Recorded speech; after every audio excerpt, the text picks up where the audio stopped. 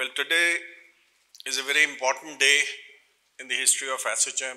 While we are celebrating our centenary year, we've had the honor and privilege to hear the Honorable Prime Minister, the Honorable Finance Minister, the Honorable Commerce Minister, and all of them, they've echoed the sentiments that the country has to grow, and MSME sector is one of the most important and vibrant sectors which will take the country forward.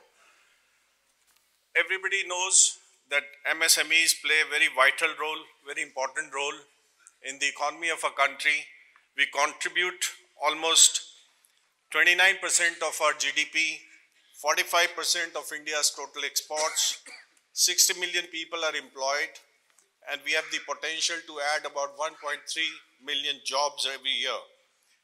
Importantly, the MSMEs, right from the villages to tier 1, tier 2 cities, they are all over in the country, and their role in the new India and the contribution in reaching the $5 trillion economy goal is to be understood by us all when the Honorable Finance Minister said that she has opened a window for our MSME sector to take care of their problems, if they have any, within this 1 month from 7 December to 7 January. The Honorable Minister of Commerce has also talked about the role of MSMEs, and we have several issues and we have many more solutions. As the Honorable Prime Minister said, that we have challenges and we have the opportunities. Finance has been sorted out more or less, as it seems from the talk that we hear from the Honorable Finance Minister. There are issues with regard to taxation, which are also being taken care of with simplification of the GST now. There have been issues with regard to the capacity utilization.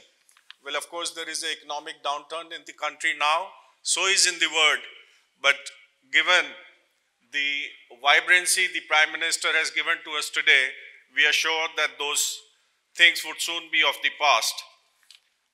We need to look at, we need to provide, and which is what the Skill India program of the Government of India is doing, is to provide technology transfer to the SMEs, and we believe that we are on a very good road path to provide new technologies, training, development, and also we need to relax our labor laws, which is an important issue, and I'm sure that in the years to come of Modi government, we shall see that the labor laws and the red tape there would also be relaxed. I would only say that ASSOCHAM has been servicing the members for the last 100 years. Good times are here, and we would continue to do so for all our members and see that the industry grows, the country grows, the society is better, and we look forward for a new India. Thank you.